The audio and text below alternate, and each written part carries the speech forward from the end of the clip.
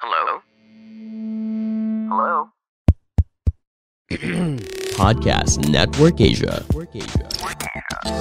John chapter 15 verse 3, sabi ni Jesus sa kanyang mga disciples, "You are already clean because of the words I have spoken to you." So what is being clean? The outside body? The inner being? Inner being. Of course, the inner being. Because there's no amount of physical water that can cleanse our inner being. Ang kailangan natin ay ang salita ng Diyos. So, I guess uhaw na uhaw pala ako. And I think I just discovered that this year. Na super uhaw ako. You know what though? I think that is something that many people only realize as they come to the faith. When I read this before, na-realize ko si Jesus pala pick-up line artist. Parang si Lord bumabanat, no? Miss, uhaw ka ba? No? Bakit? Tubig ako eh. So if you guys are watching us on the YouTube today, we are still adorable with our Christmas hairbands. Burns is wearing his Santa hat that lights up, all courtesy of me. That's right. Thank you. You would also Cute. you would also know that Tina is very sunburned because she just came back from Boracay. So do you want to give us a little update? I can't even remember the last time I was there. Boracay is so clean. Surprisingly Okay. clean. However, But is that surprising? They did a cleanup that whole time. They shut it down even, diba? pre-pandemic. No. Was it pre-pandemic when they shut it down? Yes. Or during? Okay. So it's I like think so. super, super clean. Like the roads, especially coming from like the port, from the airport to the port, and then from the port to the landing port to the main island. Yung like the back roads going to the hotel, super, super clean. But since, may pandemic pa, it's not like the Boracay party island that we used to know. They just sort of turn on the lights on you around 11:30, make sure you're out of there. And nobody's allowed to walk on talagang wala, guys. Bawal maglakad. No loitering talaga. Bibigyan ka ng ticket. You also have to wear your mask at all times. But I just find it funny. Natatakbo ka sa beach na may mask, tapos tatanggalin mo pag nasa tubig ka na, tapos babalik mo na naman ulit. Oh my gosh, I did not think about that. Yeah. Oo, super, super like, and then, talagang sasabihan ka nung may mga sisita sa'yo na, mask on pag naglalakad ka. Oh. Diba? Oo, so, yun lang. That's strict. Oo, very, very strict because they have zero cases there. Wow. That's why. Oo. Mhm. So, ayun Kaya. lang.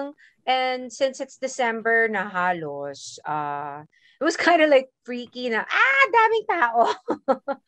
Pero maraming tao. Marami ng tao. And padami na ng padami because Right. December na and even our flight was full. Yes, Mm-mm, Tina it's freaking- just got in from Boracay, and I asked you about your trip.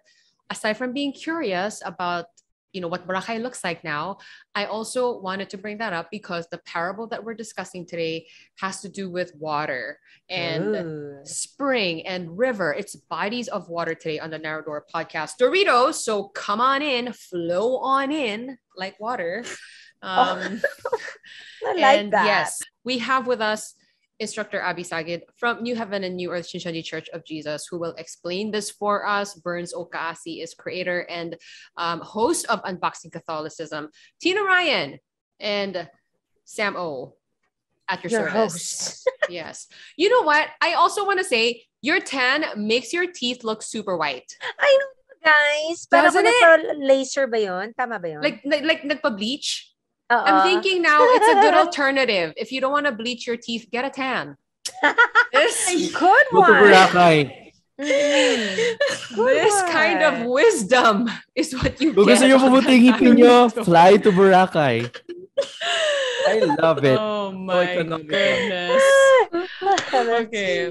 All right. So this series is called Road to Revelation. We are going through the parables. They're kind of building blocks to understand the book of Revelation, at least according to the stance of New Heaven and New Earth. They are testifying right now about this book, and it's been enriching so far. What are your thoughts on the parables so far, Burns? I love the parables because there are so many things that we could unpack from them. Like, I remember first time reading parables, grade 5, didn't make sense. Mm. Like, para ka lang nagbabasa ng stories, but as you grow deeper in your understanding of the scriptures, pag alam mo na yung context, yung culture, symbolisms and all that, man, parang the parables are so inexhaustible. You read it again and again at different parts of your life, you're gonna realize a lot of new things because that's how beautiful the Word of God is. It's alive, it pierces through the soul, and it gives us a lot of insights because God has given this as our way to understand His manifest wisdom so that we can be with Him. So, Yeah. yeah, super nice. Oh, And I that's what love I that we're wanted having a to dialogue say. about it. That's what I wanted Took to the say. words out of my Burns. mouth. No, true Yeah. nga. Like, just adding to what Burns said, before kasi yung parables, what I record lang is stories. But now it's like different. It's, talagang may meaning siya and parang medyo cryptic yung dating and the way, and Abby would explain, yung pala yun. Galing. So, I'm very excited. Bodies of water today. Yeah. So please take us and let's dive in, Insta Abby, Wow. into Galing naman ni Sam talaga. Parang iba-iba. Let's Puso na yan, dive in. yes, water, river, spring. Yes. Yeah, first, why are we doing this parable section? Simply because Jesus That's a revelation. used it to give the prophecy for the second coming. And as believers, we would love to understand the prophecies that were given by our Lord Jesus Christ. And for what reason? John chapter 14, verse 29, so that when it does happen, we will believe. So last time, napag-usapan natin about treasure and rich. And treasures are considered as valuable. Gold, silver, pearl, jewel, and all these things are referring to the word of truth. So as you can see from our previous episodes in the Bible, everything is about the word. Seed is the word, the yeast is also the word, scale, rod, fire, lahat na yung treasure. And we can ask ourselves why God used these different terms para tukuyin lang yung kanyang salita. Diba? Yung treasure, fire, seed, yeast, food, scale, lahat ng yon. If it is not important, then why would God spend so much efforts to explain His words in so many ways? Burns was raising Diba? his hand like a teacher's pet earlier. No, Insta akala Abby, ko did you see? nagtatanong siya. He was asking a question. Rhetorical pala, so parang, ay. I No, but go ahead. Go ahead, Burns. Oh. Yeah. I think lang kasi parang all of these are daily things that we see in life and the Lord wants us to see Him in everything. Yun lang. Totoo. Kasi nakaka-relate tayo kasi lagi natin tong nakikita, yan, lagi nating nakahawakan, kasama yung mga bagay na yan para maintindihan natin ang ating Diyos. So, but why people put the word as secondary to His life kung ganito pala kahalaga yung salita ng Diyos? Actually, but if we read the Bible, what is the most important thing out of anything? Ito yung kanyang salita. That's why we study in this way. It's not parang this means this means that. It's not about asking yourself. It's about asking yourself, why would God do that? Why would He make the word something as valuable as water, as bread, milk, seed, lahat ng yon ginamit niya. It is because our faith, our knowledge, wisdom, and understanding should be based on the word. And as we go through these topics, kasi marami pang susunod na parables, the question we need to ask ourselves is not, this thing means the word. Parang ganun lang, ay alam ko na word yan. But what kind of word? Is the word being used for in that moment? Is it being used to grow something? Is it being used to judge someone? Is it being used to create something? What is it being used for? Kasi di ba kaya ginamit niya yung iba't ibang mga bagay na yon. That's why God explains it that way. So water, spring, and river. Three main concepts that we have to understand in this episode. First is the water. Second is the spring, which is the source of the water, and the river where the water flows. Oh. If the water of the spring is pure, then the water that will flow in the river is also pure. Pero kung contaminated yon, then all throughout, hanggang sa tao na kukuha ng tubig na yon, then papahamak siya kung madumi yung tubig. Pero ano ba yung lasa ng tubig? Isa ba naisip natin, ano yung lasa ng tubig? Like What a does whole lot of water taste nothing. like? Depende. Depende. Depende. Sparkling water kasi. Poso, Kaya may medyo lasa. manamis-namis. Miss ko yung tubig dati sa probinsya na ano. Yeah, Diba, matamis-tamis. Abby? Poso? Oo, may Poso? iba lasa niya, promise. Maalat. Sa May kalawang bukal? nakasama. Hindi yung may... Hindi. Actually, birds talaga, promise. Medyo ano siya, manamis-namis na Oh. ewan. But water itself has no flavor naman talaga. Diba? Sabi nga na iba, lasang hangin daw. Walang lasa. Nakatikim na ba sila ng hangin? Sa EDSA. Ay, ayoko nun. Hangin yun, Tina. Usok yun. Usok yun. Okay, pero saan ba ginagamit yung water para maintindihan natin yung spiritual meaning niya? Una, it is the source of life. So imagine, kung walang tubig, walang buhay sa atin. Yan. And it cleanses. Isipin din natin kung 1 week walang supply ng tubig. Oh my gosh. Ang dumi ng bahay natin. Tasting For keys. sure. So, and Nakaka-pimples also, yun. pwede rin. And also, can be drinkable or undrinkable. Paano naging Potable. Kasi hindi naman lahat ng tubig ay malinis. Katulad ng nabanggit natin Yes. kanina. May lasang kalawang, may lasang ewan. For example, meron akong 5 gallons ng pure water. At nilagyan ko siya ng isang patak lang na lason. Are you going to drink it or not? Parang stupid yung tanong ko. Pero ako Realize sa ko din. Abby, nag-iisipan ko, ganun.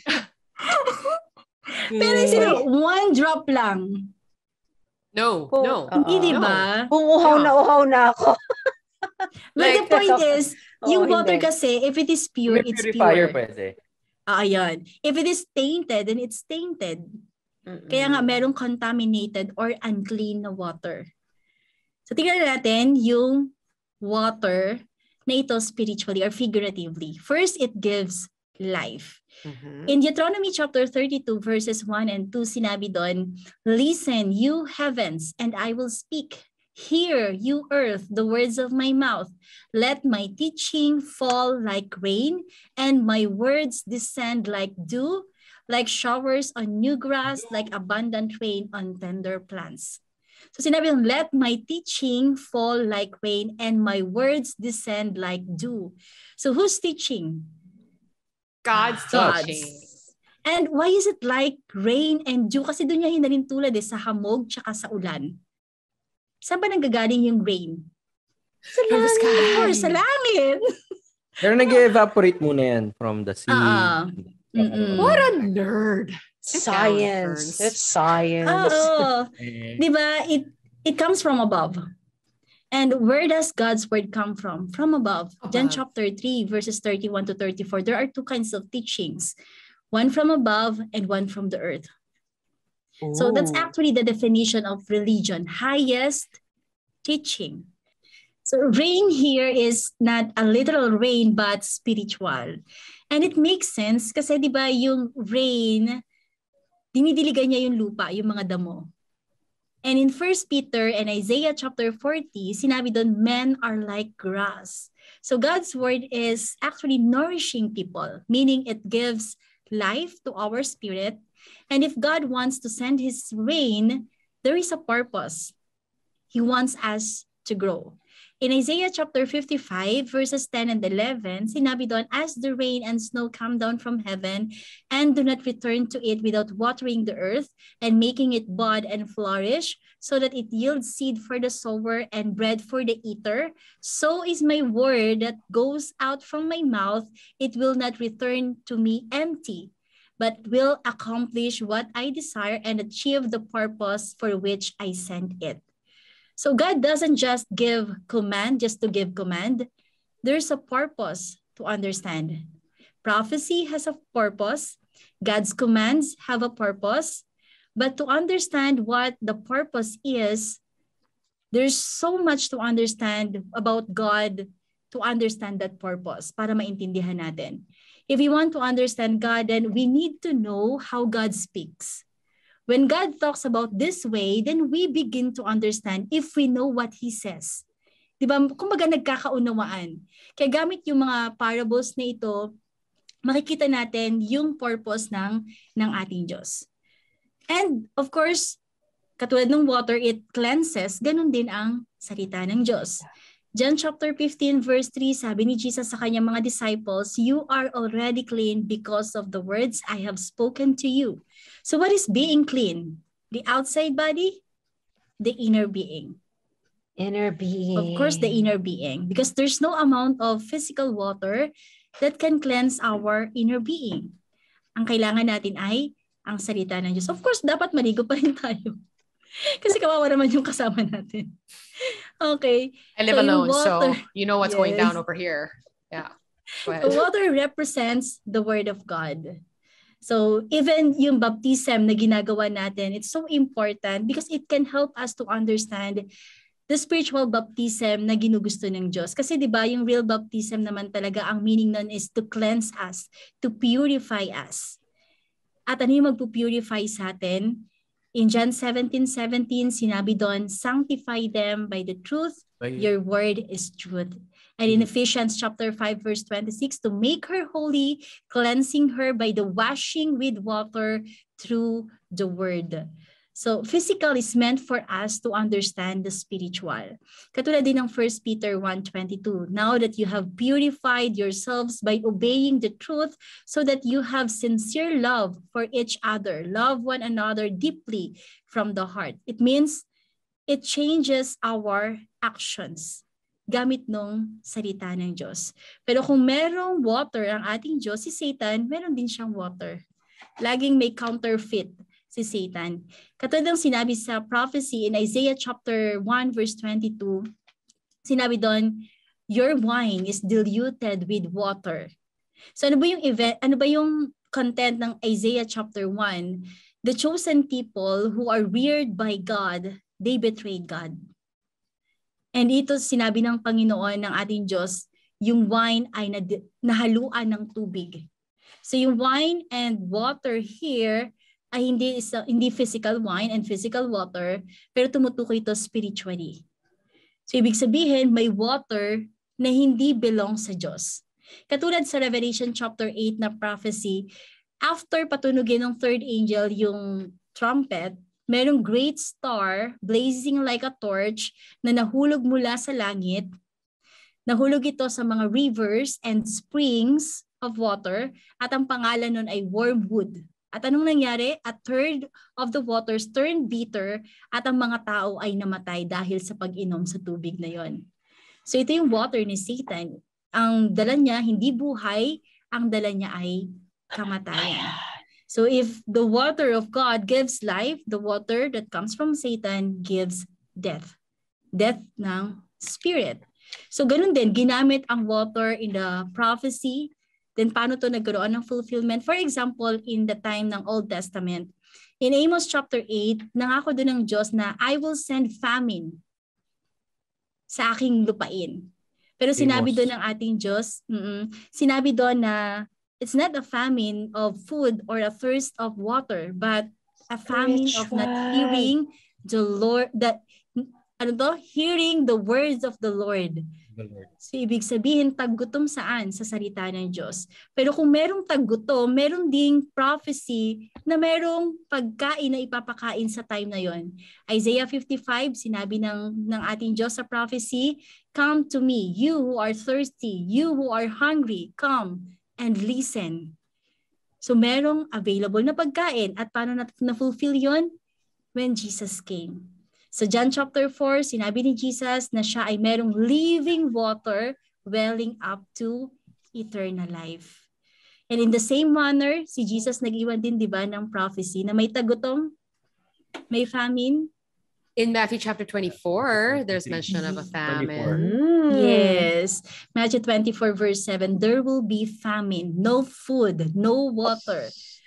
Pero may prophecy din in verses 44 45 to 47, hindi sure na merong food at the proper time na ipapakain sa time na yon. So kailan to magkakaroon ng fulfillment? At the time ng second coming. Because in Revelation chapter 22, sinabi there will be water of life na magiging available doon. So lahat ng mga nauuhaw, uminom. So this is a good thing kasi merong tubig na pinangako ang ating Panginoon. Ngayon, from water, punta tayo sa spring. Kasi ito yung source. Diba? Spring or fountain is the source of water. So if figurative water is the word, sino yung source? God. Yes, God is the real source. But when God gives that water or that word to a person here on earth, that person becomes that spring. So figurative spring represents a pastor or a preacher, a priest, or a temple where the water flows out. So like in the prophecy in Zechariah 13 verse 1, sinabi doon, on that day, a fountain will be opened on the house of David and the inhabitants of Jerusalem to cleanse them from sin and impurity. So merong bukal na bubuksan na maglilinis ng kasalanan at lahat ng karumihan ng mga tao. So if it is physical, meron bang ganung bukal or spring na makakapaglinis sa atin? Of course, wala. In Proverbs chapter 10 verse 11, binigyan dito ng, kumbaga, medyo clear to na saan magmumula yung fountain of life. So sinabi doon, the mouth of the righteous is a fountain of life, but the mouth of the wicked conceals violence. So it makes sense. It will flow from the mouth of the righteous. So paano to nagkaroon ng fulfillment? Nung dumating si Jesus. John chapter 4 verse 14, sinabi ni Jesus, He is the source of the water welling up to eternal life. He has the word that can cleanse the people. John 15 verse 3, John 17:17. And sinabi yung spring is also referring to a temple kung saan nagfo-flow yung water. Then si Jesus himself in John chapter 2, he referred to himself as the temple of God. Kasi dun sa prophecy, kasi sa Ezekiel chapter 47, from the threshold of the temple, merong water na nagfo-flow, na maglilinis. At yung dagat ay magiging fresh water at ang mga isda ay mabubuhay. So yung reality nun o yung fulfillment at the time ng first coming. Pero si Satan, may spring din siya. So the time ng first coming, kung si Jesus yung spring of the living water, sino yung spring ni Satan na pinagdadaluyan ng tubig niya? False prophets. Yes, the false prophets, the Pharisees at that time, the Sadducees, and the teachers of the law. Kasi sinabi ni Jesus in Matthew chapter 23. Tinawag sila in 2 Peter chapter 2 verse 17, these people are springs without water. So spring without water is a false teacher teaching lies. So yun yung water niya. Pero of course, deceive lang naman din talaga sila. Kailangan maintindihan natin. It's not to condemn actually, pero hindi nila alam. Pero yun nga, kung merong spring, may source, may pagdadaluyan siya at yun yung river. Katulad ng sa time ng first coming, si Jesus yung pinagmumula ng tubig here on earth, pero sino yung tumanggap? Una, The disciples. the disciples. John 7 verses 37 to 39, those who believe in Jesus, sinabi, rivers of living water will flow from within them. So yung mga disciples, sila yung river at the time of the first coming, they listen, they take to heart, and spread the word. And sabi nga ng Biblia, out of the overflow of the heart, the mouth speaks. Oh, I love this verse. Diba? Out of the overflow of the heart, the mouth speaks. So yun yung tinanggap ng mga disciples from Jesus. So another way to describe then yung river ay through parang evangelist. Kasi ano ba yung ginagawa ng evangelist? They take the word from the pastor, from the preacher, and then they bring it out to the world. So yun yung river. So Satan, meron din siyang river according to Revelation chapter 8. Alam mo yun, kung may water, spring, and river ang Diyos, ganun Meron din din si si Satan. Satan. Para sa ang purpose? To deceive deceive us. Yes, sabay pa. Excited. Parang Yes, to game show. deceive Kami sa us. baba. Kami sa... Yeah. So yun, yung water, spring, and river. So lahat siya ay connected. And bakit natin to again pinag-uusapan? Kasi yun nga, naka-prophesy rin siya para sa time ng second coming. Yun. Oh, okay. This one is short and So, sweet. Yes. Ano tayong narrow door batis? Batis, I ano? hope Nino, ni God. Go. Ayan. So as I was listening to Insta Abby earlier, I wrote on my notepad, God is the best writer. He is so poetic. I find that, yeah, he's the best writer. That part where you were saying that his teaching, he says, is like rain because it comes down from heaven. And then people are said to be like grass because we need that water To to grow. sustain our lives and to grow and all that. And for God to like speak in that kind of figurative language, I think is so beautiful. Yeah, I think that's so poetic. Wow. That's very the imagery is so clear. Yeah. So, I guess uhaw na uhaw pala ako. Yun lang. Oo, uhaw na okay. uhaw pala ako. And I think I just discovered that this year. Na super uhaw ako. You know what though? I think that is something that many people only realize as they come to the faith. It's Yes. Is that a like, bad yeah. thing? No, No. Really? it's a gift. But it's an no. observation that I have. It's like before the faith or God draws you in, you're in a state of just not even realizing that you're thirsty. You understand what I mean? But, Yeah. yeah. Okay, so that's my takeaway. I'm so thirsty. Aww. You know, you reminded me of John chapter 4. John, biglang isusulat ko yan, verse. John chapter 4. John Chapter chapter 4, read 4. that. Okay, I Okay. promise. Okay. Yeah. Tell me Why I why. was reminded of that? Kasi ang daming uhaw sa mundo. And then, when I read this before, na-realize ko si Jesus pala pick-up line artist. Alam niyo yung pick-up lines? Oh, No? why? Familiar Why? kayo What did he with say? Sige Kasi dito nga. sa John chapter 4, pag binasa mo yung buo na yan, of course, pinaparaphrase ko lang, makikita mo na uhaw din yung babae na nandyan sa John chapter 4. Is this the May one with dala the siya. woman at the well? Samaritan woman. Okay. May dala siyang Well. timba. Timba ba yun? Insta-abi. Grabe naman yung timba. Pansalok. Kasi may dala siyang Basta pansalok. Tapos nung binasa ko yan, na-imagine ko yan, parang si Lord bumabanat, no? Miss, uhaw ka ba? No? Bakit? Tubig ako eh. No? Kasi di ba, that's the summary of what, of course, I'm saying it very loosely.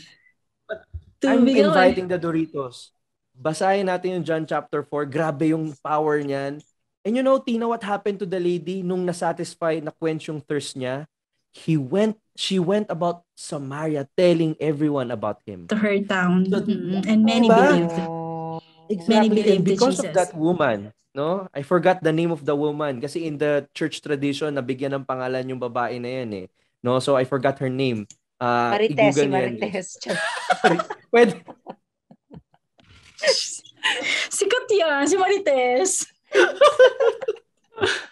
Kasi chinismis niya yung word na nabubuhay. Diba? Chinismis siya sa buong town. Guys, buhay na ako. Ayan, si Fotina. is in the Bible pala. Oo. Yan, si Fotin, yung kanyang traditional name, no, Eastern Orthodox. And in the church history, Fotina ang tawag dun sa babae na yun. Fotina? Oh my gosh. Yeah, or Fotin. Hindi siya itim. No? So, hindi. Ano ba yun? In any case, no, yung sinabi ni Tina na uhaw siya, parang yun nga, biglang pumasok sa akin si John chapter 4 kasi yung uhaw na yan, regalo yan sa Diyos. Nung nasa FeastCon, guys, may nagtanong sa akin na nung after ng talk sa Q&A, Brother Burns, what do? I'm already starting to doubt my faith. Sabi ko sa kanya, the first thing that you have to do is to thank God that you're doubting your faith. Bakit tayo magpapasalamat na nagda-doubt tayo sa faith? Because if you're not doubting anymore, that means you are just taking it for granted. You're not even thinking about it. The mere fact you're doubting it, that means you are willing to get answers and you're looking and yearning for satisfaction, there is something in you that doesn't feel right about your faith, and you want to know why. That's why you're doubting. Now, the challenge is through the grace of God, through humility and honesty in your study and discernment, you have to turn the doubt into discovery. No, so I think Oh. that's what I wanted to share to Tina as a reaction to Insta Abby sharing. Then yung sinabi ni Tina na uhaw siya. Lahat tayo dapat uhaw. Mhm.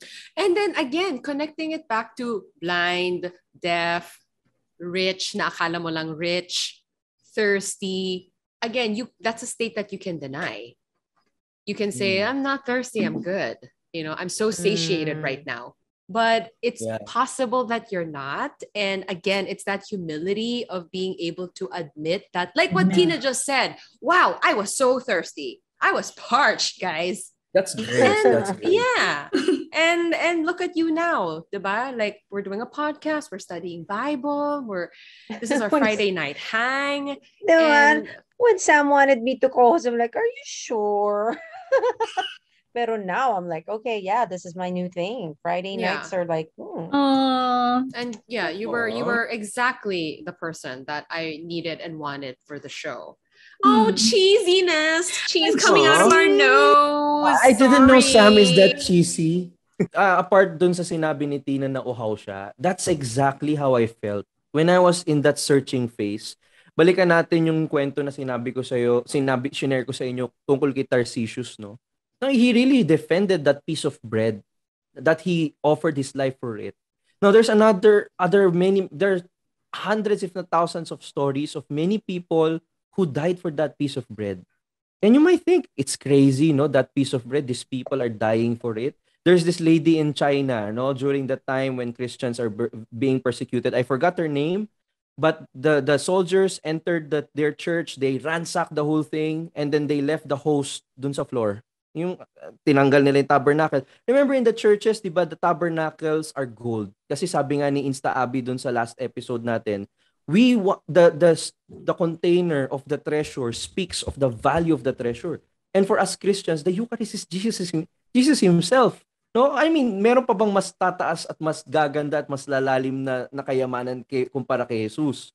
No, in our faith, no, in our understanding of the Bible, again for the past 2,000 years, that's our understanding. He's really there. So this lady, this young girl, less than 15 years old, no, nagtago siya sa pews dun sa ilalim, okay? Tapos nung umalis na yung mga soldiers who ransacked the church, kinuha yung tabernacle kasi ginto, isa-isa pinick up niya for the next 30 days yung host na nahulog doon. Okay? And then when she consumed the last host, nakita siya ng soldier and she was shot to death. Okay? Another story was there is this parish in New York. Okay, in this parish in New York, nasunog yung parokya, no, kumalat yung apoy because of an overheat somewhere in the room. And then the firefighters were already there, and the two priests, begged the firefighters to come inside because they want to get their treasure. So parang ang iniisip nila, ano meron dyan sa simbahan? Di ba? Baliw tong dalawang parang. They came into the church, and then after a few minutes, they thought they're not gonna make it out alive. And when they ran out of the parish, no, remember, nasusunog yung parish. Imagine that dramatic scene. The priest was holding a piece of cloth in his hands. Behind him is someone who's holding a lit candle. And there, the firefighters saw that they were holding the Eucharist in their hands. And as a Protestant back then who never cared about the Eucharist, and for many Catholics, perhaps, no, hindi naman natin iniintindi, ano ba yung Eucharist na yan? Parang sabi ko, why would thousands of people offer themselves, their very lives for a piece of bread? And that question made me doubt, no, my Protestant faith. There must be something that I am missing here that I never understood when I left Catholicism. And so I tried to unbox that. It was so hard because nagtatalo yung alam ko as a Protestant and what the Catholic Church and the other Christians were teaching. But then during one mass, yung sinabi ni Tina na hunger kanina, I really felt that when finally I realized, when the priest held up the host and said, "Behold the Lamb of God, behold him who takes away the sins of the world. Blessed are we who are called to the supper of the Lamb."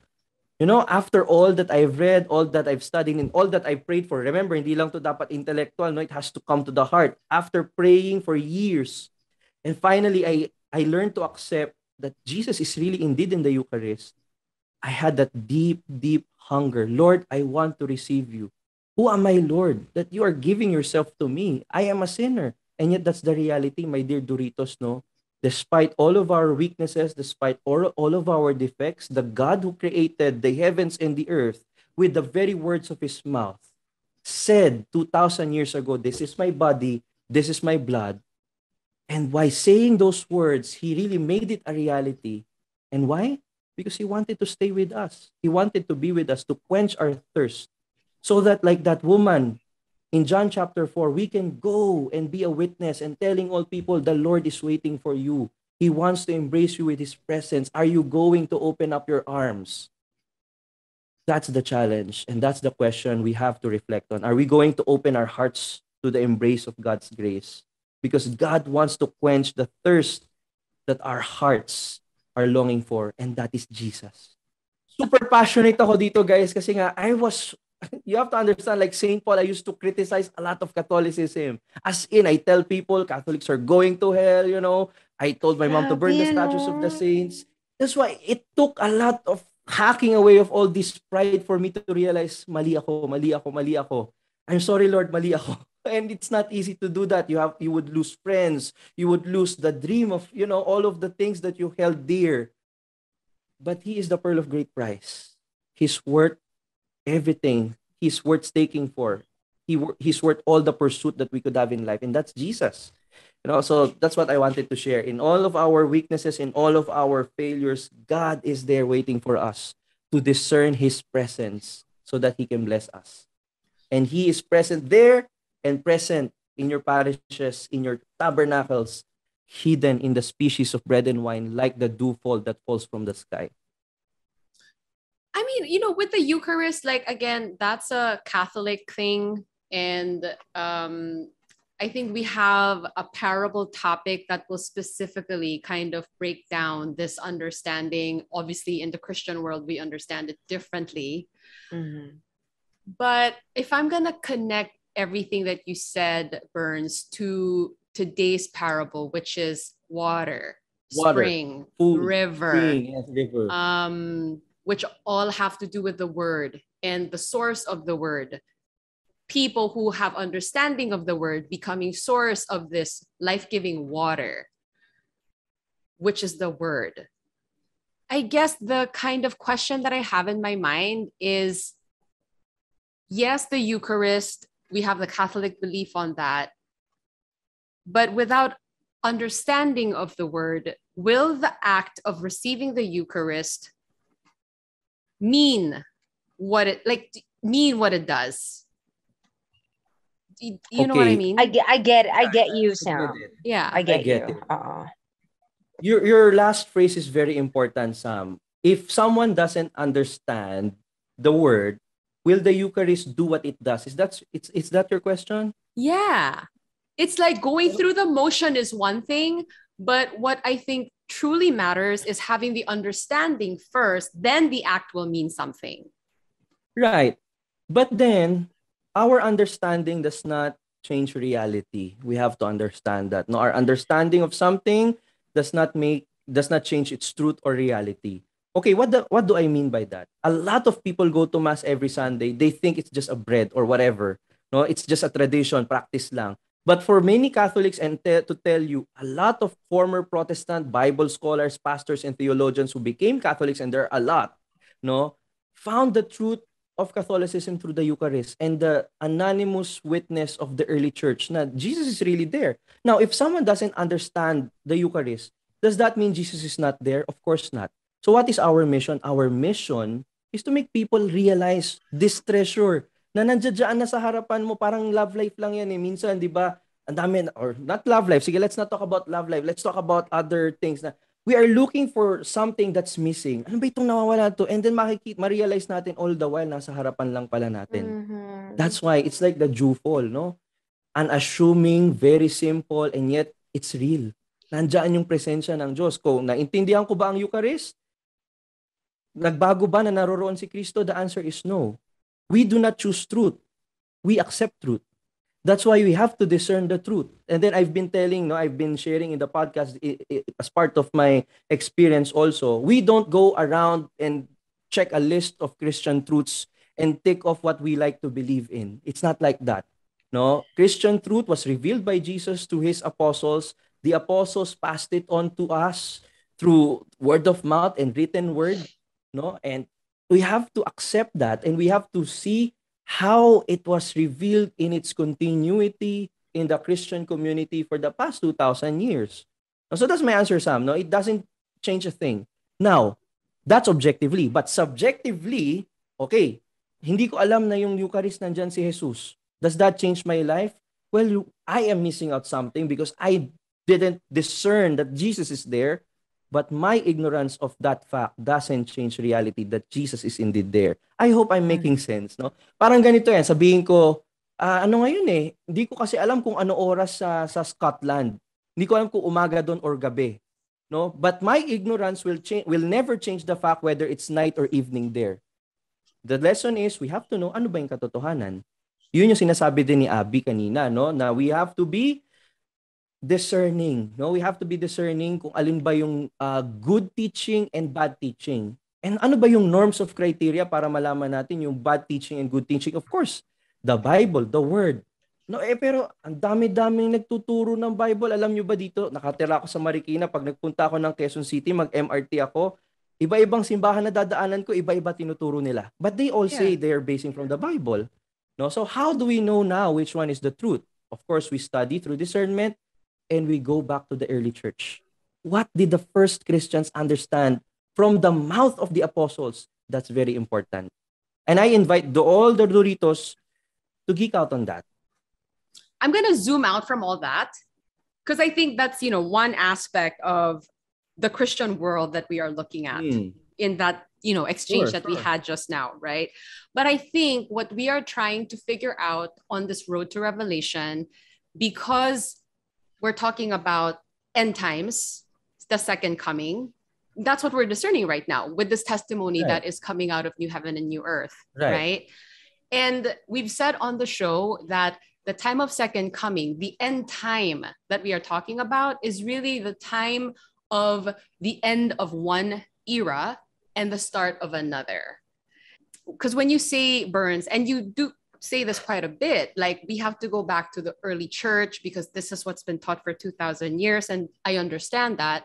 But when we're now talking about end times, we're now talking about that era coming to an end is essentially what we're talking about.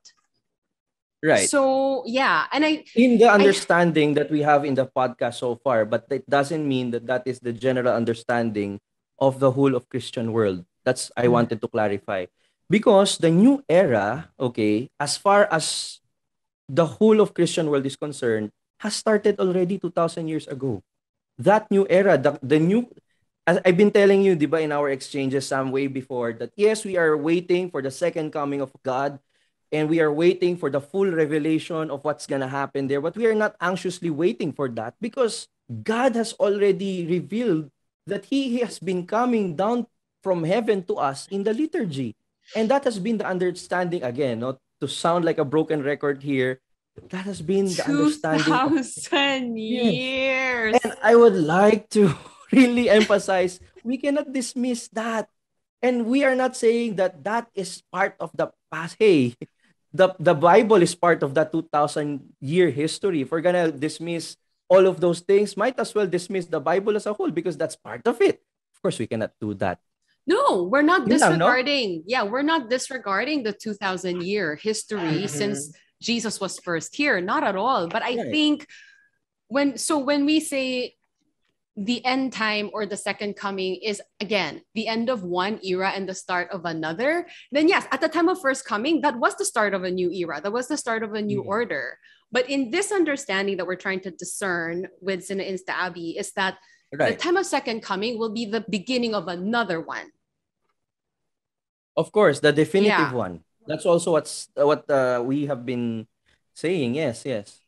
Yeah. I agree. So I think I just wanted to make that clear because I think what that means is that it's kind of like when Jesus first came, right?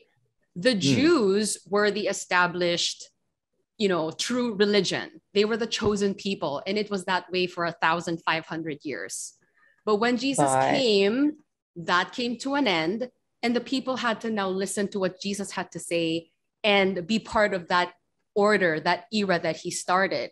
And so in a Right. similar way, that is what is going to happen, is my understanding of what we are trying to discern right now.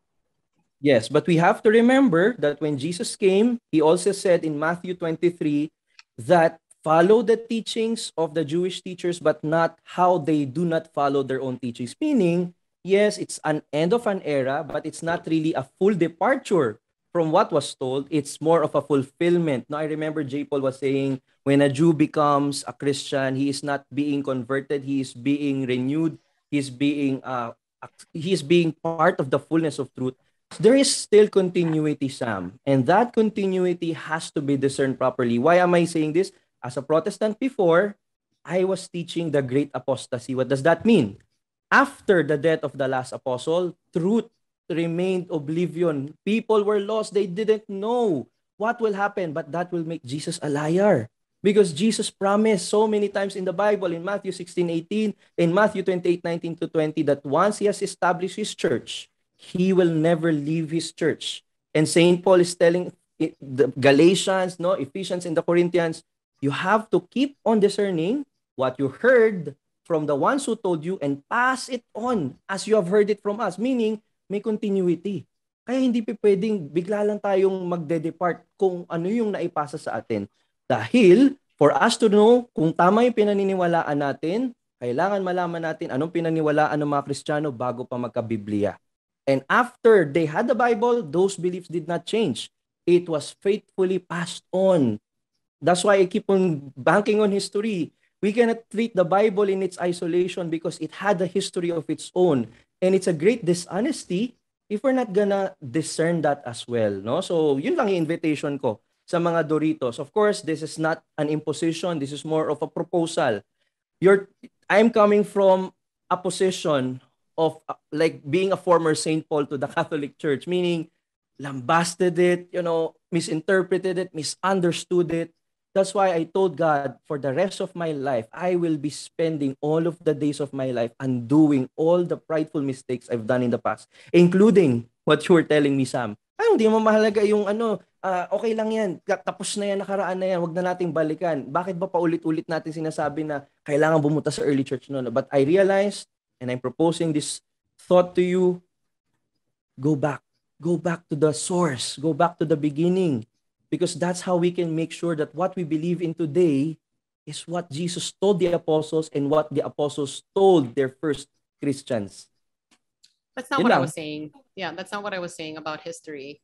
I'm just saying that I think when the second coming comes, whatever was like the old will pass away is what we see. Oh, yeah. Yeah. And, I'm not saying that we should disregard whatever happened for the past 2,000 years. We draw from all of that. I mean, we still draw from, books like Genesis, for crying out loud. I mean, the whole Bible is there for us, for it to serve as an example and a warning. That's what it says in the Bible, right? But I think what I wanted to clarify was what we are discerning here. We are trying to understand the book of Revelation to understand if that time that is promised in the Bible, where the old passes away and the new comes, is now. Is now, is and it is to come. Yeah. That's how we understand it. Is now and is to come. Okay. Yes. Insta Abby. I mean, you're the one, who's from New Heaven, New Earth, and you guys are the ones testifying about all of this. Like, what are your thoughts on, everything so far? Dear me.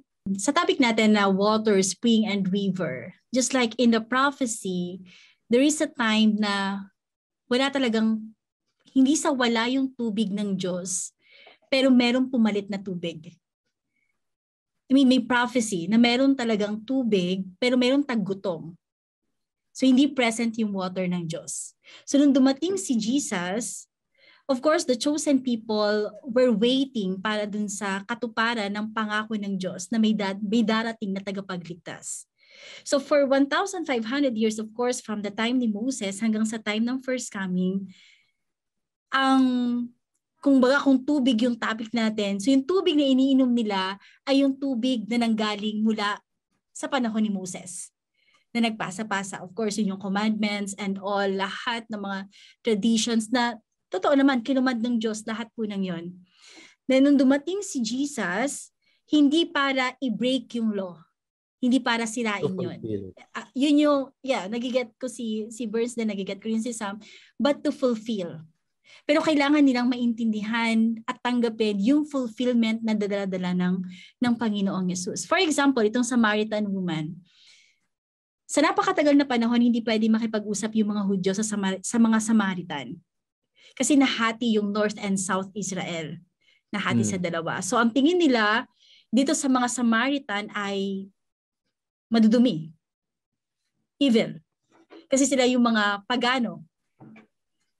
And then si Jesus, sasalok ng tubig, and then meron silang conversation, and sinabi ni Jesus, meron akong water na makakapag-quench ng uhaw mo, ng thirst mo. Pero ano ba yung water na tinutukoy ni Jesus? Yes, for 1,500 years, merong word naman talaga silang iniinom. Pero ano yung kaibahan ng water na dala ni Jesus that can quench their thirst? Kasi fulfillment yung binibigay ng Panginoong Jesus. Kumaga parang ganito, pag ako'y nangako, habang wala pa yung pangako, parang hindi ka masasatisfy. Kasi mag-iisip ka, ano kayang kulay ng sapatos na ibibigay sa akin? Ano kayang brand? Yung ganon. Pero kapag dumating na siya, okay, satisfy na ako, eto na. Pero it's up to the people kung kayang tanggapin yung fulfillment. So dahil gano'n yung nangyari, si Jesus, gumawa siya ng bagong tipan. This is the New Testament. And yes, yung mga disciples niya, the early Christians, ano yung tinanggap nila? Fulfillment ng Old Testament prophecies and at the same time yung prophecy ng New Testament. At sinabi ni Jesus, spread nyo to the ends of the earth and the end will come. So, tinanggap nila yon, Old Testament fulfillment and at the same time New Testament prophecies. Ngayon, 2,000 years yung lumipas. Ngayon, anong hinihintay natin mga believers? Because we are all believers of Jesus and we are all waiting para sa kanyang muling pagbabalik.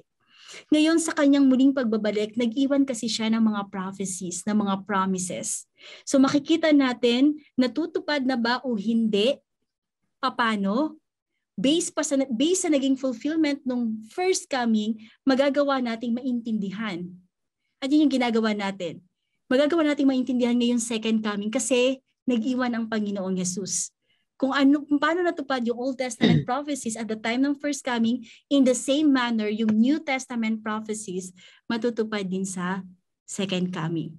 At ganun po namin siya naiintindihan. So ibig sabihin, kung nangako ang Panginoon na merong taggutom, ibig sabihin ang mga tao ay walang naiinom, hindi sapat yung tubig na naiinom o yung pagkain na nakakain. Bakit? Kasi prophecy pa lang siya for 2,000 years.